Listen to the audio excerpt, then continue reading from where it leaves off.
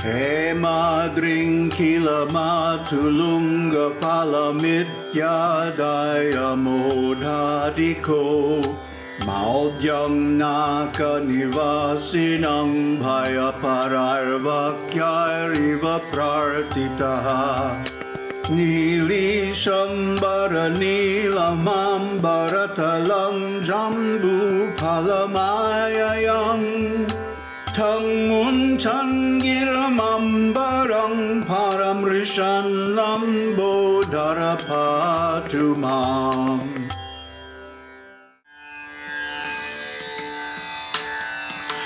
Ayi giri-nandini nandita-medini viśva-vinodini nanda-nute giri-vara-vindhya-śiro'dhi-nivāsini viśṇu-vilāsini jiṣṇu-nute Bhagavati he śiti-kaṇṭha-kuṭumbini bhūri-kuṭumbini bhūri-kṛte Jaya jaya he Mahiṣāsura-Mardini ramya-kapardini śaila-sute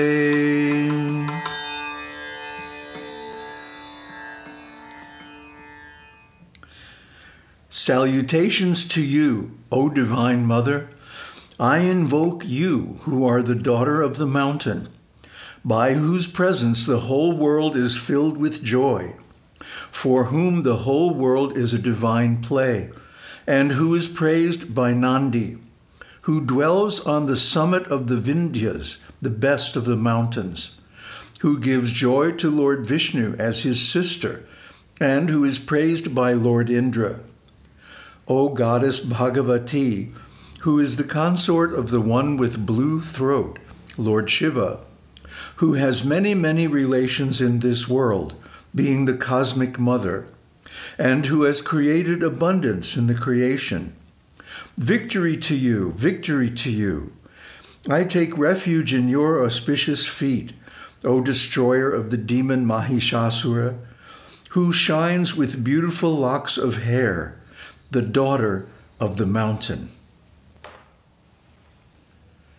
Namaste. So this is one of my favorite prayers. Stotram means prayer. And Mahiṣāsura was a great demon. And Mardini means the killer. So she killed this great demon, Mahiṣāsura, who was disturbing the whole universe. Therefore, she got the name Mahiṣāsura-Mardini. But there's a lot more in this verse, so I'm going to unpack it here. She is the Divine Mother. Śiva is the father of the universe, and she is the mother. So she has relations with every living being as their mother, as their protector, as their creator, and eventually as their destroyer. So this is the Divine Mother. She has many, many different aspects, some of which are kind of frightening. But that's only because we're attached to this existence. And of course, we know the existence is actually just temporary and illusory. But because of our attachment, we are invested in it and we think it's very important. So when our life is taken away at the time of death, we lament. But actually, there's no reason to lament because we are merging back into the Divine Mother, by whose presence the whole world is filled with joy. Now, if you chant this prayer, which I highly recommend, we've done a video on the whole prayer.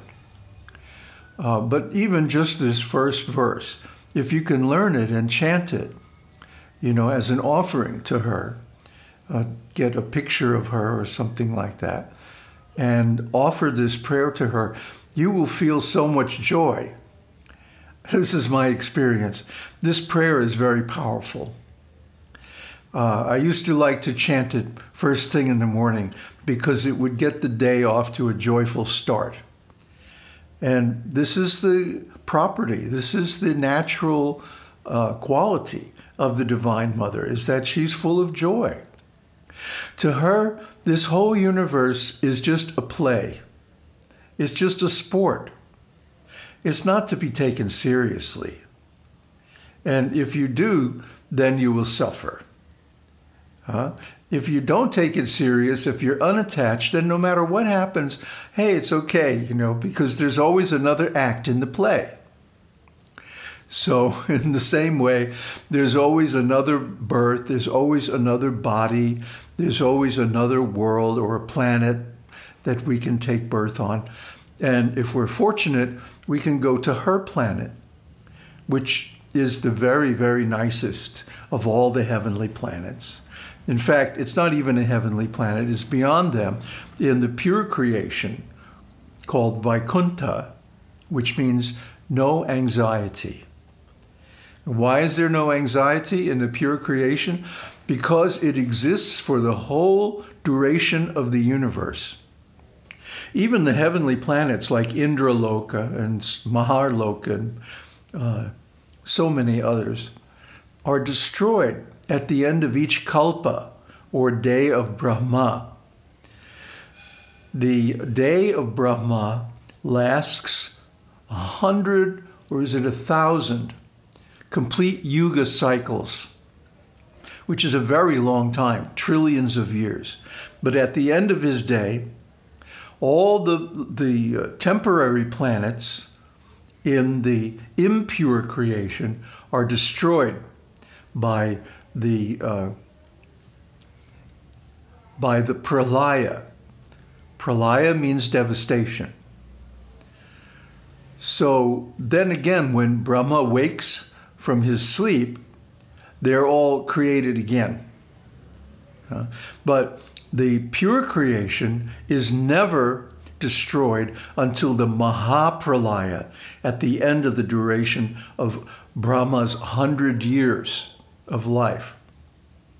So if one day for Brahma is already trillions of years, 100 years of his life is, you know, unfathomable amount of time.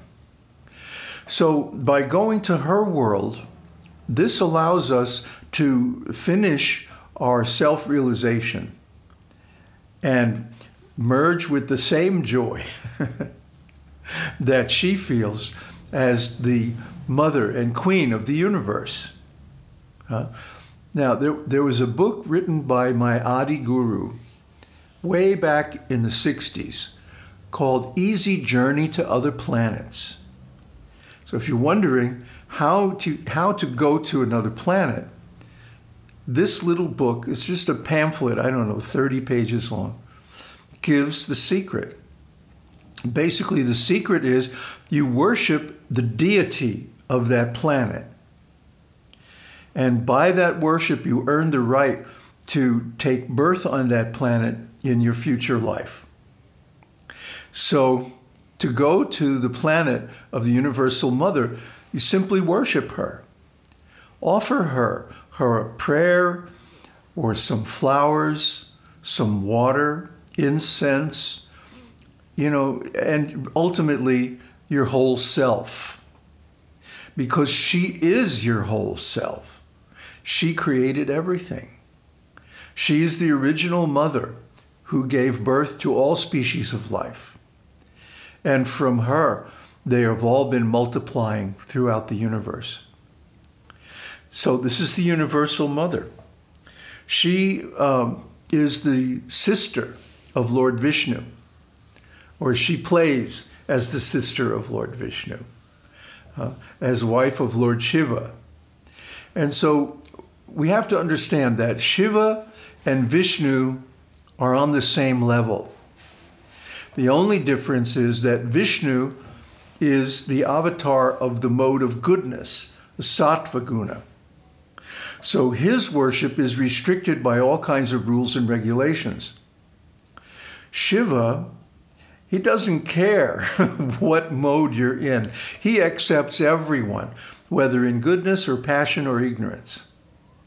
So this is why Lord Śiva is often portrayed as being surrounded by ghosts and demons. And he's actually insulted by calling him the Lord of the mode of ignorance, which isn't true.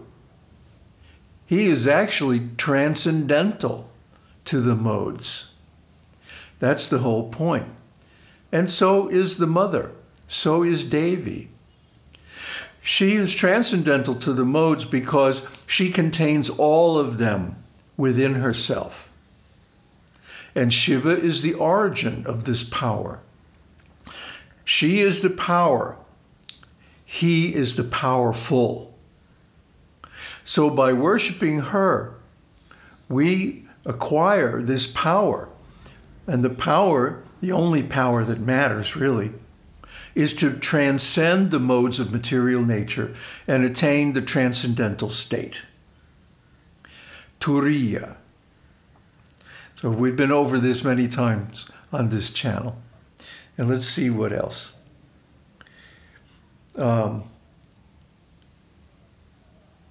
She has created abundance.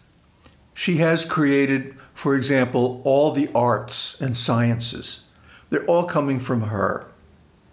She is the original scientist, the original artist, the original of everything, actually, because she is being itself, being and becoming, name and form, all come from her. All languages come from her. Originally, Sanskrit. And Sanskrit, the alphabet of Sanskrit, the 51 letters, are known as the matrika. Ma meaning mother, and trika meaning like a matrix. So the matrix of the mother, or the womb of the mother, is the Sanskrit alphabet. Each letter has a distinct meaning, and we've gone over that in our series, Mysteries of the Matrika. So if you're curious about that, you should watch that. If you want to know how to do manifestation, or how to change your consciousness through mantras, it's all because of the meaning of the Sanskrit words and letters. So what else? She takes our praise and she uses it to advance us in spiritual life. She is the path, the kula.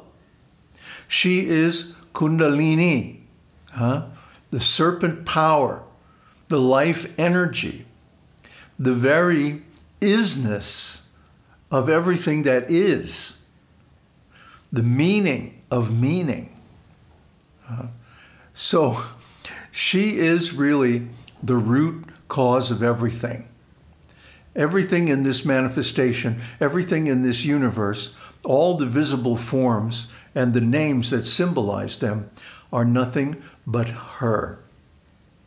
So naturally, when we praise her through these prayers, we feel joy because this is really the ultimate in this universe. And Śiva is the ultimate beyond this universe. And she, as our mother, wants to see us become self-realized and successfully approach Śiva and become like him. Aung Tat Sat. Aung Shakti Aung.